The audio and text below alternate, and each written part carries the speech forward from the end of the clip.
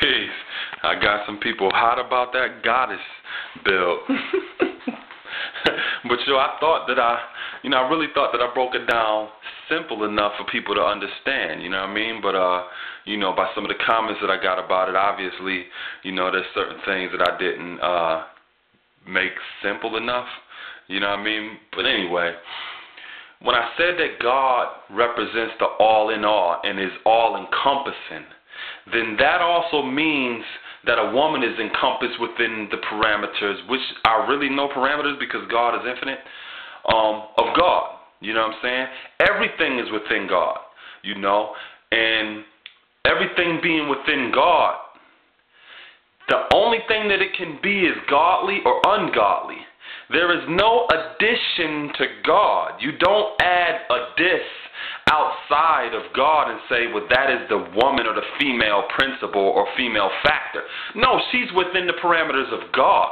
She doesn't have her own little corner out and say, this is yours, God, this is yours. No, that is a figment of the imagination. And for somebody to advocate something like that, then they lack a basic understanding of what God really is, and then take it a little further, like I said. You get into a relationship, and for some of y'all sitting there that's saying, yo, I don't care, you know what I'm saying? She could, because she really is a goddess, and, she could call herself a goddess, blah, blah, blah. If you're in a relationship like that, what you're essentially saying, in a functional sense, you're sitting there just looking at it like, yo, it's just a word, you know what I'm saying? Just in a functional sense. What the hell does she need you for? She's a goddess, which means she's everything you are, plus a little extra of what you're not. That's why you needed a goddess in the first damn place. Because obviously you're not complete. Obviously you're not adequate enough, so you had to grab something from out of yourself and call it a goddess, or make it in addition to what you're not. God, there is no additions to God. God is complete. God represents all things, and that's all that I'm simply saying. I'm not being chauvinistic. I'm not being gender oppressive. I'm not being any of those things. I'm just saying that as a concept, there is nothing outside of the parameters of God. There's nothing in addition to God. And for you to sit there and say there's a goddess and all this other shit, you are contradicting or being a hypocrite to what you sitting there saying God really is. But on another level, now, if you're not saying that God is omnipotent and omniscient and omnipresent, if you're not saying that God is all of those things, then, I could see, what disagreement some of y'all could have with what I'm saying.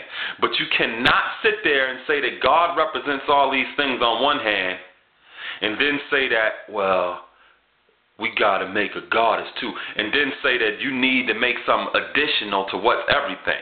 That is completely now cipher. That don't exist at all. It's like saying, like I said in the first video, saying a circle is 360 degrees and then saying you need to add more degrees onto the circle. That's just mathematically impossible. And that's what some of y'all are sitting there doing. You think that you just, it's just a word, just goddess, you know what I'm saying? But by you using that word, what you're doing is grafting from original. And you're making an idea that has no functional reality. Not in this world, and definitely not in no damn relationship. Because like I said, if you sitting there pumping a woman with this, yo, you a goddess, eventually she's not going to need you because she is everything that you are and more. So she doesn't need you. Do you get what I'm saying?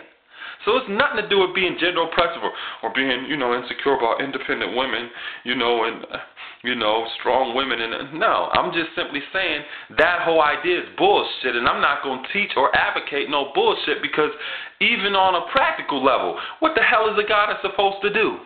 You know what I'm saying? And those of y'all that sit there and try to say, yo, in ancient Kemet, we taught God and goddesses. No, goddess is a misnomer that was grafted away from our original ancestors by these so-called Egyptologists, another misnomer, that mistranslated the Neters or Neteru, which was Tahuti and Aset and Asar and all these other different principalities, and they came up with the idea of goddesses in addition to gods and all this other stuff. And y'all sitting there riding off they shit, you know, and who really brought it into fruition is the Greeks. They the ones that had the pantheon of talking about gods and goddesses, but that wasn't nothing that we taught.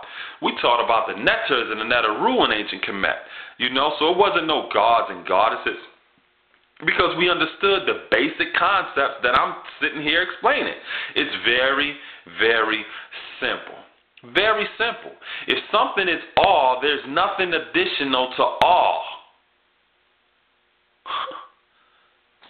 Simple. Very, very simple.